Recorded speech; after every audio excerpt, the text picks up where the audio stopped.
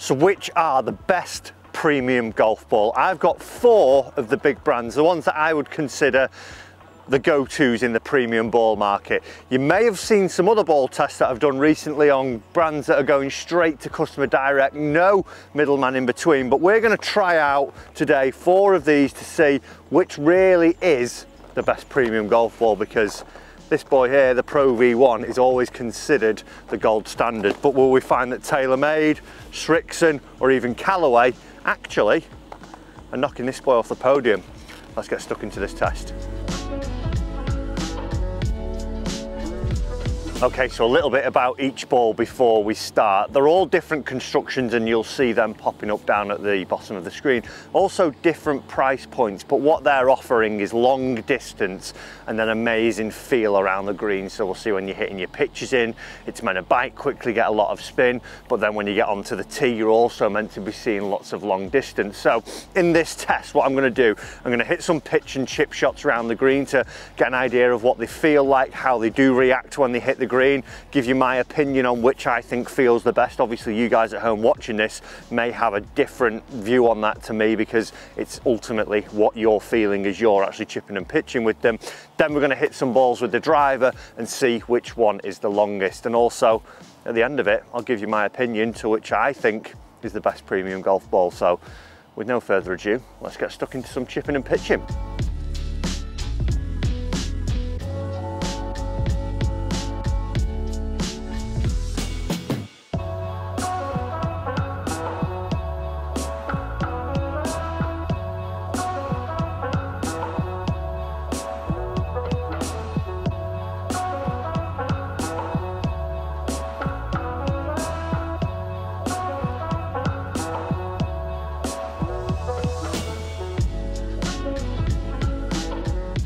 So that's a field test done there. For me, TaylorMade came out on top. I just noticed when hitting the pitches, it was biting a little bit more and gripping a little bit earlier and stopping.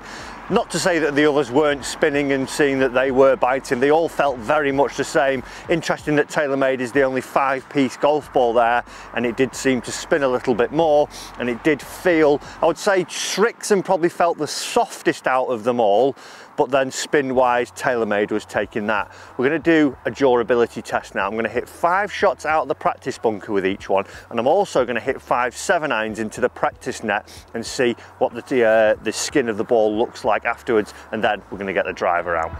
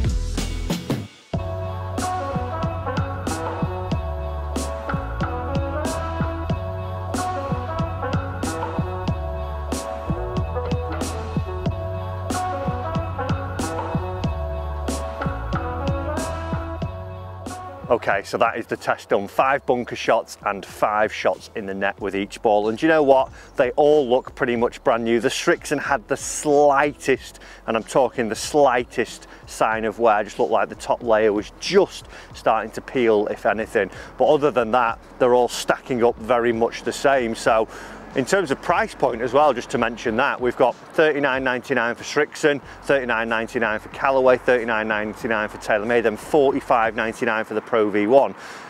And at the moment, I would say it's the TaylorMade that's impressed me the most, just because of that spin when I was hitting into the greens, and that's one of the cheaper options. But it's time to get the big stick out, see how far these balls are going, and see if the Pro V1 climbs back up the ladder and really is the king of the premium golf balls. Let's go and find out.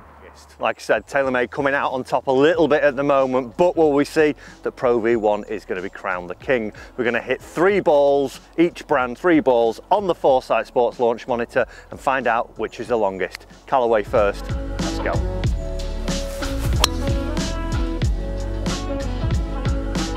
Not a bad start, a little bit toey.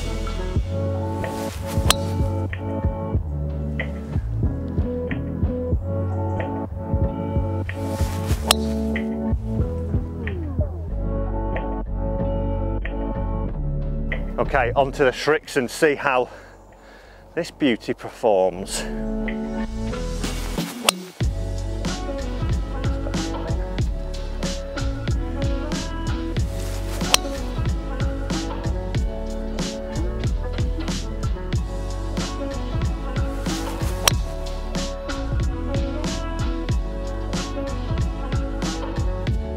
Okay, 3 balls with the TaylorMade.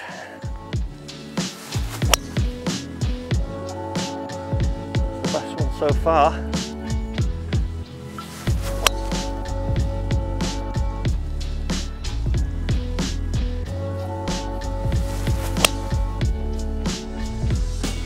if you hit it like that, wow. 3 with the Titleist. Come on. Will he be king? That was good.